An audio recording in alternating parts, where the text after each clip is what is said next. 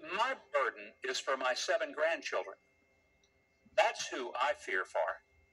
Because they're going to grow up and already are growing up in a culture that is radically different than the one I grew up with. And I don't want them to grow up in a culture where that a 12-year-old can't get a tattoo, buy liquor, buy tobacco, can't enter into a contract, get married, can't drive a car, but can make the decision to have his or her body chemically castrated or surgically mutilated. That's not a culture I want to grow up in. I don't want my grandchildren.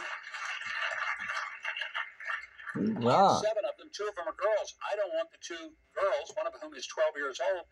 I do not want her to be in the girls' locker room and have a biological boy undressing in front of her and her being expected to undress in front of a biological boy. And if she says anything about it that it makes her uncomfortable, she's the one that gets into trouble. I don't want that for my grandchildren, and I bet you don't either for yours.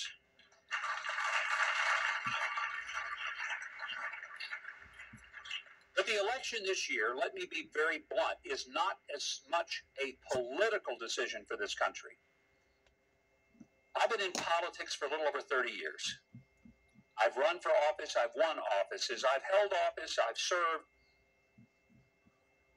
But I can also tell you that what we're facing today is not the traditional historical political spectrum that is horizontal. Left versus the right. Liberal versus the conservative, Democrat versus the Republican. That's the horizontal spectrum that we have mostly lived under. We're no longer living in a horizontal world with horizontal issues. Folks, our issues today are vertical. They are up and down, heaven and hell, righteous and unrighteous, good and evil. And we have to understand that the battle is spiritual. The consequences will be political, but the underpinning of it, never kid ourselves, is spiritual. There's no other explanation for the hatred that is being leveled against the Jewish people and specifically the state of Israel. It's irrational. Who would have ever believed in our lifetime we would see on the major college campuses of America where college students would believe that it was perfectly okay to shut down the voices and even the ability of a Jewish student to walk across the campus?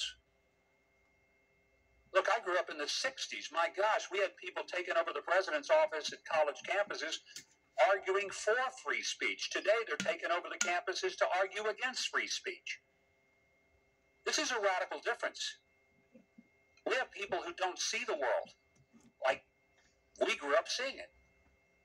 And the result is that we're living in a day where people think that it's perfectly okay for folks to burn down a city and trash a police car and burn down a police station.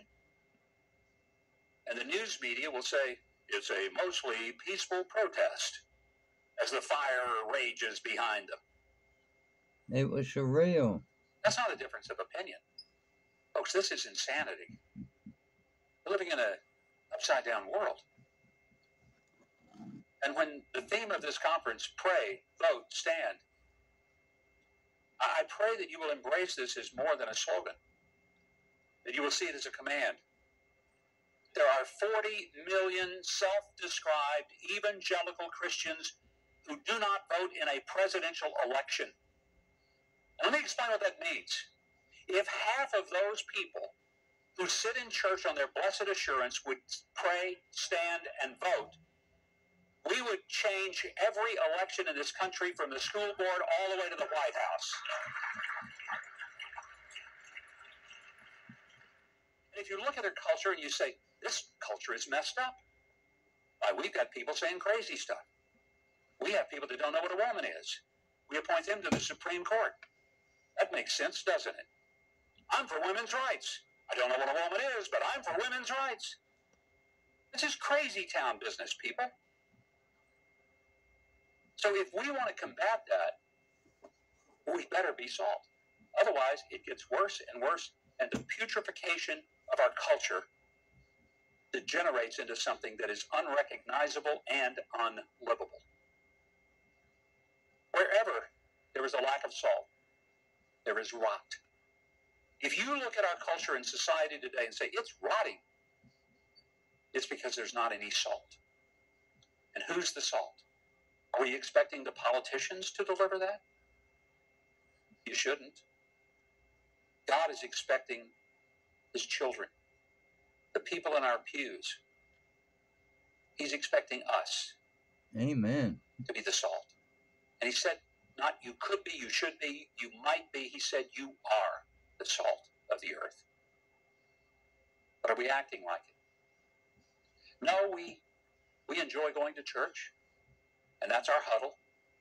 But if you have huddles and you never run the play, you never can win the game. And folks, we have a lot of people that get gathered up for the huddle, and they leave the field. We need some people who will pray, vote, and stand. And that's why we're here. America's Hope will return in just a moment.